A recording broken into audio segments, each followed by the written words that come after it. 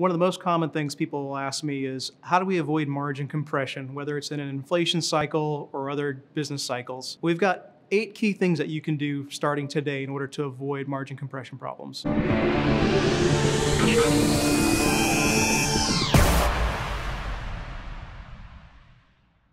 Hi, my name is Garth Hoff. I'm a principal solution consultant at Pricefx and industry expert. Over the last 4 years, I've been helping companies utilize pricing software through some of the most challenging and disruptive times.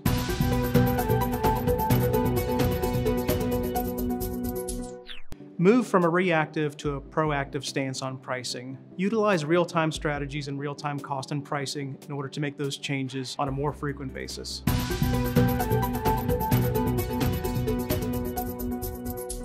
Allocate your cost increases by segment. Not all price changes were created equal. Some customers have a higher willingness to pay, others a lower. Utilize automated pricing strategies in order to allocate your cost changes to different market segments differently to achieve a higher overall result.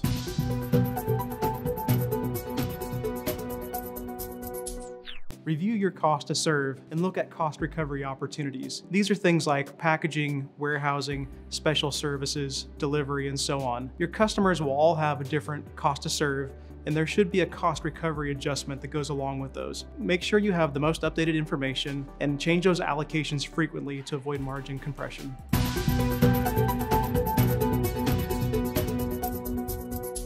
Double-check your rebates, your discounts, and promotions. This is a perfect time to make sure that all of your on-invoice and off-invoice discounting still makes sense. Maybe you should move somebody from a discount to a rebate, or maybe some of these programs should be discontinued altogether.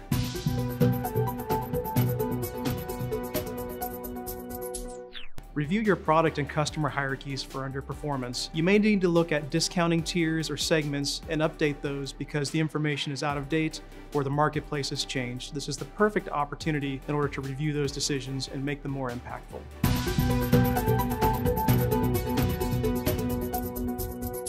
Focus on value. Value is king in every pricing cycle. If somebody isn't valuing the service, look at removing that in order to reduce cost. If you have cost to serves, make sure you have cost recovery elements that offset them.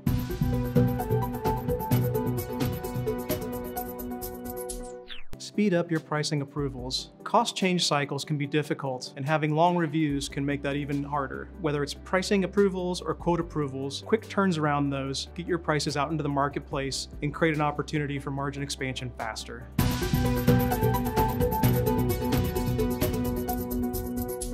And last but not least, protect against margin leakage by utilizing pricing software. Manual processes just don't cut it anymore. You need automation in order to do cost changes, price changes, run simulations, and find opportunities for price improvements.